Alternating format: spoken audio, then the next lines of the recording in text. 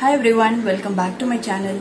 In the channel I recently wedding series pathina videos upload பண்ணிருக்கேன். So அதோட சீரிஸ்ல one of the part தான் இந்த வீடியோவும். இந்த வீடியோல நான் என்ன கவர் பண்ண போறேன்னா, இப்ப புதுசா கல்யாணம் ஆக போறவங்களுக்கு என்னெல்லாம் டிப்ஸ் அண்ட் ட்ரிக்ஸ் இருக்கு அதை யூஸ் பண்ணலாம்ன்றத பத்தி தான் இந்த வீடியோஸ்ல நான் காட்ட போறேன்.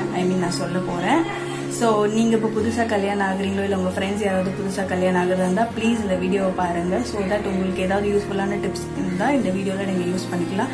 இல்ல நான் சொல்றது தவிர உங்களுக்கு வேற ஏதாவது டிப்ஸ் தெரியும்னா அதையும் கீழே கமெண்ட் செக்ஷன்ல போடுங்க. so that புதுசா கல்யாணம் ஆக போறவங்க இந்த வீடியோஸை பார்த்தாங்கன்னா அவங்களுக்கும் யூஸ்ஃபுல்லா இருக்கும்.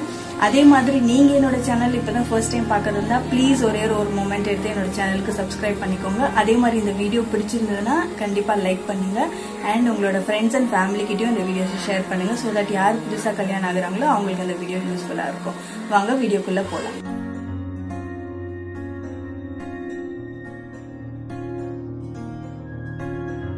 டிப் நம்பர் 1, இப்போ நீங்க ஒர்க்கிங் உமனா இருந்தீங்கன்னா ப்ளீஸ் அட்லீஸ்ட் ஒரு 15 டேஸ்க்கு முன்னாடில இருந்து இந்த ஒர்க்ல இருந்து ஒரு பிரேக் எடுத்துக்கோங்க. ஏன்னா நீங்க இப்ப கடைசி மொமெண்ட் வரைக்கும் ஆஃபீஸ் போயிட்டு எல்லாம் வந்துட்டு இருந்தீங்கன்னா நீங்க ரொம்ப டயர்டா இருப்பீங்க. சோ தட் உங்களுக்கு அந்த வெட்டிங் த பிக் டே அன்னைக்கு நீங்க ஆர்கனைஸ் பண்ண வேண்டிய திங்ஸ் எதுவுமே ப்ராப்பரா ஆர்கனைஸ் பண்ணிருக்க முடியாது. சோ அந்த டே அன்னைக்கு ரொம்ப டென்ஷனா இருக்கும். இல்லனா நீங்க ஒர்க்கு போற டைம்ல நீங்க இந்த ஒர்க் எல்லாம் வேற யார்கிட்டயாவது கொடுத்து அசைன் பண்ணலாம். சோ இன்னைக்கு இதை ஆர்கனைஸ் பண்ணுவீங்க அதை ஆர்கனைஸ் பண்ணுவீங்கன்ட்டு கண்டிப்பா உங்களுக்கு மத்தவங்க ஆர்கனைஸ் பண்ணுவாங்க. பட் ஆனா அவங்க ஆர்கனைஸ் பண்றது உங்களோட டேஸ்ட்டுக்கு மேட்ச் ஆகுமான்னு தெரியாது. எக்ஸாம்பிள் நீங்க ஒரு செட் வாங்கணும், ஒரு ஜுவல்லரி வாங்கணும்னா கூட நீங்க போய் பார்த்து நீங்க உங்களுக்கு பிடிச்ச கலர் எல்லாமே நீங்க செலக்ட் பண்ணி வாங்கும் போதுதான் உங்களுக்கு போடுறதுக்கு திருப்தியா இருக்கும். சோ தட் அந்த பிக் டேல நீங்க ஃபுல்லா திருப்தியா இருந்தாதான் நீங்க ரொம்ப சந்தோஷமா இருக்க முடியும். சோ அது மட்டும் இல்லாம இந்த ஒர்க் ப்ரெஷர்ல இருந்து இந்த டிராபிக் பொல்யூஷன் இது எல்லாத்துல இருந்துமே ஒரு 15 டேஸ்க்கு முன்னாடில இருந்து நீங்க தள்ளி இருந்தீங்கன்னா உங்களோட ஸ்கின் ரொம்ப ஹெல்தியா இருக்கும். பிளஸ் உங்களோட ஸ்கின் கேர் அண்ட் மத்த எல்லா இன்னர் ஹெல்த் எல்லா விஷயத்தையுமே நீங்க உங்களால கான்சென்ட்ரேட் பண்ண முடியும். செகண்ட் டிப், ப்ராப்பரான டயட் ஃபாலோ பண்றது. நீங்க இப்போ கல்யாணம் ஆக போகுதுன்னு உங்களுக்கு தெரிஞ்சிச்சுன்னா அட்லீஸ்ட் ஒரு 3 மந்த்ஸ்க்கு முன்னாடில இருந்து நீங்க ப்ராப்பரான டயட் ஃபாலோ பண்ணணும். டயட்னா நான் லைக் ஜிஎம் டயட் இந்த மாதிரி நார்மல் டயட்டை பத்தி பேசல. ப்ராப்பரான food like junk foods avoid பண்றது, ஹெல்தியான ஸ்ப்ரவுட்ஸ் ஃப்ரூட்ஸ் இதெல்லாமே நிறைய சேர்த்துக்கிறது, சாப்பாட்டுல கீரை வகைகள் சேர்த்துக்கிறது, இந்த மாதிரியான ஹெல்தியான டயட் ஃபாலோ பண்றது ரொம்ப ரொம்ப நல்லது. தேர்ட் டிப், ஆக்சுவலா கல்யாணம் ஆக போறவங்க மட்டும் தான் இந்த டிப் ஃபாலோ பண்ணணும்ன்றது கிடையாது.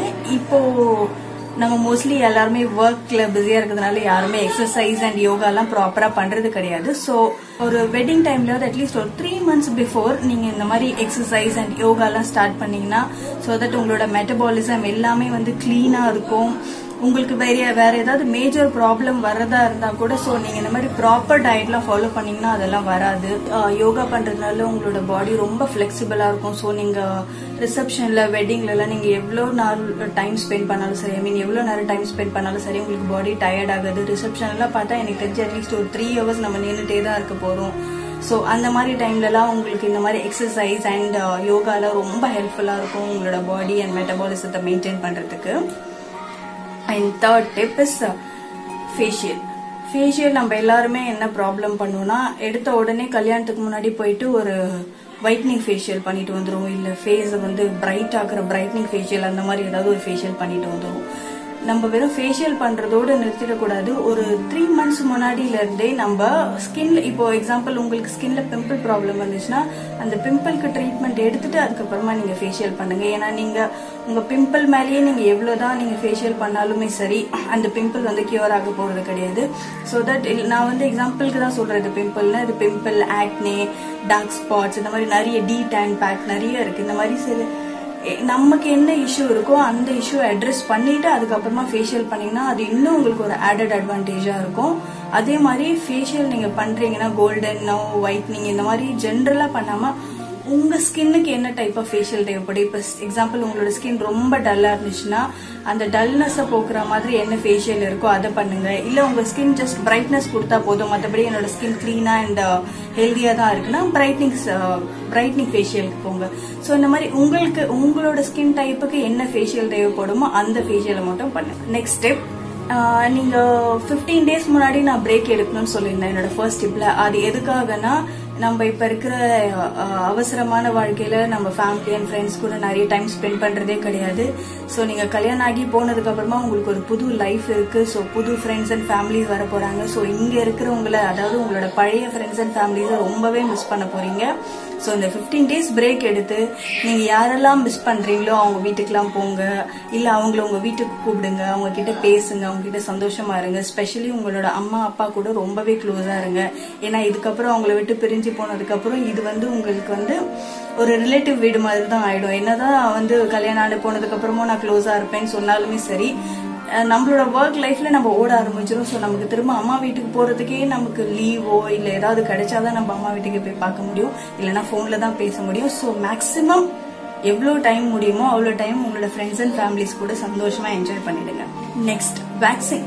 வேக்சின் கண்டிப்பா வேக்சின் பண்ணி தான் ஆகணும். ஏன்னா லைக் உங்களோட ஃபேஸ் நீங்க ஃபேஷியல் பண்றீங்கனாலும் சரி, அந்த ஹேர் க்ரோத் இருந்ததுன்னா உங்களோட ஃபேஸ் ரொம்ப பிரைட்டா தெரியாது. ஸோ வேக்சின் பண்ணி உங்களோட ஹேர் எல்லாம் ரிமூவ் பண்ணிட்டீங்கன்னா அதுக்கப்புறமா உங்களோட ஃபேஸ் இன்னுமே கொஞ்சம் க்ளோ எக்ஸ்ட்ரா ஆகும். வேக்சின் வெறும் ஃபேஸ்க்கு மட்டும் கிடையாது, பாடிக்கும் பண்ணலாம். ஸோ இது நம்ம வாழ்க்கையில நடக்க போற ஒரு நாள் ஈவெண்ட். இனிமே இது திரும்ப நடக்க போறது கிடையாது. ஸோ அந்த அன்னைக்கு நம்மளால எவ்வளவு முடியுமோ எவ்வளோ நம்மள பிரசன்டபிளாவோ நீட்டா அழகா காட்ட முடியுமோ. ஏன்னா அன்னைக்கு நீங்க தான் ஹீரோயினா இருக்க போறீங்க. ஸோ நீங்க தான் ஹீரோவா இருக்க போறீங்க. ஸோ உங்களால எவ்வளோ முடியுமோ அவ்வளோ டைம் ஸ்பெண்ட் பண்ணி உங்களோட அந்த பிக் டேல உங்களால எவ்வளோ அழகா காட்ட முடியுமோ அவ்வளோ அழகா உங்களோட பாடியை காட்டுறதுக்காகவும் சரி, ஃபேஸ் காட்டுறதுக்காகவும் சரி வேக்சின் பண்ணிக்கோங்க. ஸோ தட் போட்டோகிராஃபில எல்லாம் போட்டோஸ் எடுக்கும்போது உங்களோட ஸ்கின் எல்லா இடத்துலயும் ஒரு ஈவன் டோனா இருக்கும், பார்க்கவே ரொம்ப அழகா இருக்கும். நெக்ஸ்ட் டிப், இப்போ நீங்க கல்யாணம் பண்றதுக்கு முன்னாடி கல்யாணத்துக்கு முன்னாடி என்ன பண்ணணும்னா, ஒரு புதுசா ஏதாவது உங்களுக்கு ப்ராப்ளம் வருது, அதாவது ஸ்கின் ப்ராப்ளம்ஸ் அந்த மாதிரிலாம் ஏதாவது வருதுன்னா அது ஒரு 3 monthsக்கு முன்னாடில இருந்தே அட்ரஸ் பண்ணிடுங்க. ஸோ தட் நீங்க அதை அப்படியே சரி அப்புறம் பாத்துக்கலாம்னு நீங்க அந்த பிக் டே கிட்ட வரும்போது நீங்க ஏதாவது உங்களோட ப்ராப்ளத்தை அட்ரஸ் பண்றதுக்காக புதுசா ப்ராடக்டோ இல்ல புதுசா ஏதாவது ஒரு ட்ரீட்மெண்ட்டோ நீங்க பண்ணும்போது உங்களோட ஸ்கின்னுக்கு அது ஒத்துக்கலன்னா கண்டிப்பா அது ஏதாவது ஒரு மார்க்ஸ் உங்க ஸ்கின்ல கண்டிப்பா விட்டுட்டு தான் போகும். ஸோ அது ரொம்ப ஆக்வர்டா இருக்கும். தயவு செஞ்சு ஒரு 1 monthக்கு முன்னாடில இருந்தே எந்த ஒரு புது ட்ரீட்மெண்ட்டோ சரி, புதுசா ப்ராடக்டும் ட்ரை பண்றதை கம்ப்ளீட்டா ஸ்டாப் பண்ணிடுங்க. எதா இருந்தாலும் ஒரு 3 monthsக்கு முன்னாடில இருந்தே அட்ரஸ் பண்ணிடுங்க. இதுதான் ப்ராப்பர் டயட்லாம் ஃபாலோ பண்ணீங்கன்னா உங்களுக்கு திடீர்னு அன்னைக்கு புதுசா எந்த ஒரு ப்ராப்ளமே வராது. ஸோ தட் உங்களோட லைஃப் பேலன்ஸ் ஈக்குவலா இருக்கும் உங்களோட வெட்டிங் அண்ட் போஸ்ட் வெட்டிங் அப்புறமும். Choosing the makeup artist. Makeup artist நிறைய பேர் இருக்காங்க. ஸோ நீங்க உங்க ஸ்கின்னுக்கு என்ன மாதிரி மேக்கப் போட்டா நல்லா இருக்கும், அதை எந்த மேக்கப் ஆர்டிஸ்ட் போடுறாங்க அதெல்லாம் ஃபுல்லா அனலைஸ் பண்ணிட்டு அதுக்கப்புறமா அந்த மேக்கப் ஆர்டிஸ்ட் சூஸ் பண்ணுங்க. கண்டிப்பா மேக்கப் பண்றதுக்கு முன்னாடி ஒரு 2-3 days முன்னாடியே ஒரு சின்ன ஒரு மேக்கப் டெஸ்ட் போங்க, ஹேர் டெஸ்ட் போங்க. எக்ஸாம்பிள் நீங்க ரெட் லிப்ஸ்டிக் யூஸ் பண்றீங்கன்னா நிறைய பேர் ஃபேஸ்க்கு அந்த ரெட் லிப்ஸ்டிக் மேட்ச் ஆகாது. ஸோ உங்களோட ட்ரெஸ்ஸை மேட்ச் பண்ணணுன்றதுக்காக மேக்கப் ஆர்டிஸ்ட் ஒரு சிலர்லாம் நல்லா அண்டர்ஸ்டாண்ட் பண்ணி உங்களோட ஃபேஸ்க்கு என்ன சூட் ஆகுமோ அதை அண்டர்ஸ்டாண்ட் பண்ணி அந்த ப்ராடக்ட் யூஸ் பண்ணுவாங்க. இல்லை ஒரு சிலர் பிளண்டா என்னென்ன கலர்ஸ் இருக்கோ அதை use பண்ணணுன்றதுக்காகவே red lipstick, red eye shadow இந்த மாதிரி போட்டுட்டாங்கன்னா அது உங்களோட ஸ்கின்ல கண்டிப்பா உங்களுக்கு அழகா இருக்காது. ஸோ முன்னாடியே நீங்க என்னென்னலாம் போட போறீங்க, என்னென்ன கலர்ஸ் உங்களை எதுல யூஸ் பண்ண போறீங்க, என்னென்ன ப்ராடக்ட்ஸ் யூஸ் பண்ண போறீங்க, அந்த ப்ராடக்ட்ஸ் யூஸ் பண்ணா உங்களுக்கு இச்சஸ் ஏதாவது வருதா, இது எல்லாமே ஒரு சின்ன ஒரு மேக்கப் டெஸ்ட் வச்சுக்கோங்க முன்னாடி.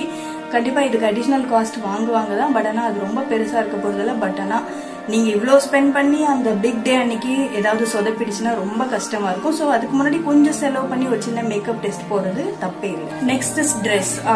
நானும் மாடர்னா ட்ரெஸ் பண்ணணுன்றதுக்காக எங்கெங்க இருந்தோ போயிட்டு வெளியூர்ல எல்லாம் போயிட்டு நிறைய ட்ரெஸ்ஸஸ் எல்லாம் வாங்கி நம்ம கண்டிப்பா ஸ்பெண்ட் பண்ணுவோம். பட் ஆனா அந்த மாதிரி எல்லாம் பண்ண வேண்டாம். நம்ம கல்ச்சருக்கு இல்ல நம்ம பாடிக்கு எது பிரசன்டபிளா இருக்குமோ அந்த ட்ரெஸ் சூஸ் பண்ணுங்க. ஒரு சிம்பிள் சாரியில கூட ரொம்ப அழகா இருக்கலாம். அது உங்களோட பாடிக்கு சூட் ஆச்சுன்னா, நானும் பெருசா பண்றேன்னு சொல்லிட்டு காக்ரா, சோலி இந்த மாதிரி ரொம்ப கிராண்டா வாங்கிட்டு அந்த பிக் டே அன்னைக்கு அது அவங்களுக்கு ஒரு சூட்டே ஆகாது. நான் நிறைய பேரை பார்த்திருக்கேன் அந்த மாதிரி. ஸோ இந்த மாதிரி ட்ரெஸ் சூஸ் பண்ணும்போது யூனிக்காவும் சூஸ் பண்ணுங்க, அந்த கலர் உங்களுக்கு மேட்ச் ஆகுதான்னு பாருங்க. பிளஸ் ரொம்ப காஸ்ட்லியாவும் ஸ்பெண்ட் பண்ணாதீங்க. நெக்ஸ்ட் அதே மாதிரி நீங்க சூஸ் பண்ற ட்ரெஸ் வந்து உங்களோட பேக்ரவுண்டுக்கும் உங்களோட ரூமுக்கும் வந்து மேட்ச் ஆகுற மாதிரி பாத்துக்கோங்க. சோ தட் நீங்க ஒரு கலர்ல அவர் ஒரு கலர்ல டிஃப்ரெண்டா தெரியாம இருப்பீங்க. நெக்ஸ்ட் வந்து போட்டோகிராஃபிக்கு வந்து கண்டிப்பா ஒரு நல்ல போட்டோகிராஃபரை சூஸ் பண்ணுங்க. சோ தட் உங்களை அன்னைக்கு இது ரொம்ப அழகா காட்டுற ஒரு போட்டோகிராஃபரை சூஸ் பண்ணுங்க. இதுக்கு முன்னாடி அவங்க எடுத்த ஆல்பம்ஸ் எல்லாம் பாருங்க, Facebookல அவங்கள பத்தி போய் பாருங்க, இதுக்கு முன்னாடி எடுத்த போட்டோஸ் எல்லாம் நல்லா இருக்கா இல்லைன்றது. சோ தட் அன்னைக்கு போய் எதுவுமே சொதப்பாம இருக்கும். நீங்க முன்னாடி இதெல்லாம் பார்த்து செக் பண்ணி வச்சுக்கிட்டீங்கன்னா அவங்களோட பிளாக்ஸ் இருந்தா அதுல போய் பாருங்க, அவங்க எடுத்த போட்டோகிராஃபிஸ் அதெல்லாம் வந்து ஒரிஜினலா அவங்க எடுத்தது தானான்னு சொல்லிட்டு செக் பண்ணி பாத்துக்கோங்க. உங்களை எந்த மாதிரி காமிச்சா அழகா இருக்கும்ன்றத முன்னாடி நீங்க அவங்க கிட்ட சொல்லிடுங்க. சோ தட் உங்களை வந்து அவங்க அதே மாதிரி கேப்சர் பண்ணுவாங்க. ஒரு சிலர்லாம் எக்ஸாம்பிள் வந்து கேண்டிட் பிக்சர்ல ரொம்ப அழகா இருக்க மாட்டாங்க, பட் ஆனா ஒரு போஸ் கொடுக்க சொல்லி அவங்களை எடுக்க சொன்னா ரொம்ப அழகா இருப்பாங்க. ஆப்போசிட் சைட்ல இருக்கவங்களும் இருக்காங்க, லைக் போஸ் கொடுக்க சொன்னா அவங்களுக்கு உண்மையா போஸ் கொடுக்க வராது, பட் ஆனா கேண்டிடா லைக் காமனா அவங்கள பத்தி போட்டோஸ் எடுக்கும்போது ரொம்பவே அழகா இருப்பாங்க. சோ நீங்க அந்த மாதிரி என்ன போஸ்ல எடுத்தா நீங்க அழகா இருப்பீங்கன்றது போட்டோகிராஃபில முன்னாடியே சொல்லிடுங்க. வெட்டிங் டேக்கு முன்னாடி நைட்ஸ்லாம் நமக்கு சரியாவே தூக்கம் வராது, பட் ஆனா கண்டிப்பா அது ரொம்ப தப்பு. ஏன்னா அந்த பிக் டே அன்னைக்கு நீங்க ரொம்ப வந்து கண்ணுல தூங்காமலா இருந்தீங்கன்னா பிளாக் மார்க்ஸ் எல்லாமே ரொம்ப அசிங்கமா இருக்கும். ஸோ நல்லா தூங்குங்க, நல்லா ரெஸ்ட் எடுங்க. அப்பதான் உங்களோட நெக்ஸ்ட் டே அந்த ஈவெண்ட்ல வந்து உங்களோட ஃபேஸ் கண்டிப்பா அந்த க்ளோ எடுத்துட்டு வரும். நீங்க எவ்வளவுக்கு எவ்வளவு ரெஸ்ட் எடுக்கிறீங்களோ அவ்வளவுக்கு எவ்வளவு உங்க ஃபேஸ் கண்டிப்பா க்ளோவா இருக்கும். நெக்ஸ்ட் வந்து ஃபேஷியல் இதெல்லாம் ஒரு சைடு இருந்தாலும் பெடிக்யூர் மேனிக்யூர் எனக்கு தெரிஞ்சு நிறைய பேர் பண்றது கிடையாது, பட் ஆனா ஆக்சுவலா பெடிக்யூர் மேனிக்யூரும் பண்ணணும். ரொம்ப எக்ஸ்பென்சிவா ஸ்பெண்ட் பண்ணி பண்ணணும்னு நான் சொல்லல. உங்க வீட்லயே உங்களுக்கு தெரிஞ்ச டிப்ஸ் அண்ட் ட்ரிக்ஸ் வச்சு உங்களோட நெயில்ஸ் அழகா பஃபர் பண்ணி ஃபைல் பண்ணி அழகான ஒரு நெயில் பாலிஷ் போட்டு நீட்டா பிரசன்டபிளா வச்சுக்கோங்க. சோ தட் அன்னைக்கு ரிசப்ஷன் அன்னைக்கு நீங்க நிறைய பேரை பார்க்க வேண்டியது இருக்கும், நிறைய பேருக்கு ஷேக் ஹேண்ட் பண்ண வேண்டியது இருக்கும். சோ அன்னைக்கு உங்களோட கை அழகா இருந்ததுன்னா உங்களுக்கு தான் அது ஒரு add on point. Next photography. The big டே அன்னைக்கு போட்டோகிராஃபில நிக்கும் போது அப்படியே ரொம்ப மூஞ்சி ஒரு மாதிரி உருண்டு வச்சுட்டு இல்ல ஒரு மாதிரி பயந்தா மாதிரி அப்படிலாம் இருக்காதீங்க. நல்லா அழகா ஸ்மைலோட உங்க ஃபேஸை காட்டுங்க. நீங்க எவ்வளவுக்கு எவ்வளவு ஸ்மைல் பண்றீங்களோ அவ்வளவுக்கு அவ்வளவு உங்களோட மேக்கப் என்ஹான்ஸ் ஆகும், உங்களோட இன்னர் க்ளோ என்ஹான்ஸ் ஆகும். இது ரெண்டுமே என்ஹான்ஸ் ஆகும்போது உங்களோட போட்டோகிராஃபியோ சரி உங்களை பாக்குறவங்களுக்கும் சரி நீங்க ரொம்ப அழகா க்ளோயா தெரிவிங்க. சோ இதுதான் போட்டோகிராஃபில முக்கியமான விஷயம். Keep smile on your face, எப்பவுமே சிரிச்சுட்டே இருங்க. சோ உங்களோட பல்லு வெளியே தெரிஞ்சாதான் அந்த அழகு வந்து வெளியே தெரியும். சும்மா நீங்க உம்முன்னு சிரிச்சீங்கன்னா அது ரொம்ப அழகா இருக்காது. நீங்க பிரைட்டா நல்லா ஸ்மைல் பண்ணி சிரிச்சீங்கன்னா தான் அது கண்டிப்பா அழகா இருக்கும். Next last tip, leave some memories to your friends and families. நீங்க இந்த வீட்டை விட்டு போனதுக்கு அப்புறமும் இந்த ஃப்ரெண்ட்ஸ் அண்ட் ஃபேமிலிஸை விட்டுட்டு போனதுக்கு அப்புறமா உங்களை நினைச்சு அவங்க ஃபீல் பண்ற மாதிரி உங்களோட நினைப்பு எப்பவுமே அவங்களுக்கு இருக்கிற மாதிரி அழகான ஒரு கிஃப்ட் எல்லாருக்கும் ப்ரெசென்ட் பண்ணிட்டு போங்க. ரொம்ப காஸ்ட்லியா இருக்கணும்னு நான் சொல்லல, உங்களால முடிஞ்ச வீட்லயே நீங்க பண்ணக்கூடிய கிராஃப்டா கூட இருக்கலாம். நீங்க இது வரைக்கும் உங்களுக்கு எவ்வளவு கிஃப்ட் கொடுத்துருக்கலாம், பட் ஆனா அதெல்லாம் உங்களோட மெமரிஸ்ல இருக்காது. நீங்க கல்யாணம் ஆகி போறதுக்கு முன்னாடி கொடுக்குற இந்த கிஃப்ட் அவங்களுக்கு ரொம்பவே பர்சனலைஸ்டா இருக்கும். ஸோ ரொம்பவே ஹார்ட் டச்சிங்கா இருக்கும். ஸோ அந்த டைம்ல உங்களுக்கு நிறைய மெமரிஸ் எல்லாம் அவங்க உங்களை பத்தி ரீகலெக்ட் பண்ணுவாங்க. நீங்க ரெண்டு பேரும் ஃப்ரெண்ட்ஸ் மட்டும் தான் நான் சொல்லல, ஈவன் ஃபேமிலிஸ், எஸ்பெஷலி உங்களோட அம்மா அப்பாவுக்கு. ஸோ இத்தனை வருஷமா உங்களை வளர்த்த அம்மா அப்பா உங்களை விட்டு பிரியும் போது அவங்க எவ்வளவு கஷ்டப்படுவாங்கன்னு போற அன்னைக்கு உங்களுக்கு தெரியும் எல்லாருக்குமே. ஸோ அவங்க போறதுக்கு முன்னாடி உங்களோட ஞாபகம் அவங்களுக்கு கண்டிப்பா இருக்கதான் போகுது. பட் ஆனா நீங்க இத்தனை நாளா அவங்க கூட இருந்ததுக்கு ஒரு அடையாளமா ஒரு சின்ன கிஃப்ட், ஏதாவது ஒண்ணு உங்க கையால செய்த ஒரு கிஃப்ட் அவங்களுக்கு கொடுத்துட்டு போங்க. அவங்களுக்கு ரொம்ப சந்தோஷமா இருக்கும். அதை நினைச்சு பார்க்கும் போதெல்லாம் சந்தோஷப்படுவாங்க. நெக்ஸ்ட் வந்து ட்ரிங்க் லாட் ஆஃப் வாட்டர்ஸ். ஏன்னா வந்து தண்ணி குடிக்காதனால அந்த பயத்துல, இப்ப எக்ஸாம்பிள் ரிசப்ஷன்லயே நீங்க நிக்கிறீங்கன்னா கூட ரிசப்ஷன்ல 3 hours நிக்கிறவங்க நான் பாத்திருக்கேன். 3 hoursமே அவங்க தண்ணி குடிக்க மாட்டாங்க, ஜூஸ் குடிக்க மாட்டாங்க, எதுவுமே குடிக்க மாட்டாங்க, அப்படியே நின்றுட்டே இருப்பாங்க. அது தப்பு. ஆக்சுவலா கல்யாணமும் சரி ரிசப்ஷனும் சரி நிறைய தண்ணி குடிங்க. தண்ணி குடிச்சு உங்களோட ஸ்கின் வந்து ஹெல்தியா வச்சுக்கோங்க. அதான் உங்களோட இன்னர் க்ளோவை அழகா காட்டும். So that's all for the video friends. நான் கொடுத்த டிப்ஸ் எல்லாம் உங்களுக்கு யூஸ்ஃபுல்லா இருக்கும்னு நினைக்கிறேன். ஸோ நான் பிகினிங்லேயே சொன்ன மாதிரி உங்களுக்கு ஏதாவது டிப்ஸ் தெரிஞ்சா அது கீழே காமெண்ட் செக்ஷன்ல மென்ஷன் பண்ணுங்க. எல்லாரும் பார்த்து தெரிஞ்சுக்கிட்டோம். தேங்க்யூ ஸோ மச் ஃபார் வாட்சிங் திஸ் வீடியோ. இன்னும் இந்த மாதிரி வெட்டிங் சீரீஸ் வீடியோஸ் நிறைய வரப்போகுது. Please do support me. Thank you so much. See you all in my next video soon. Bye.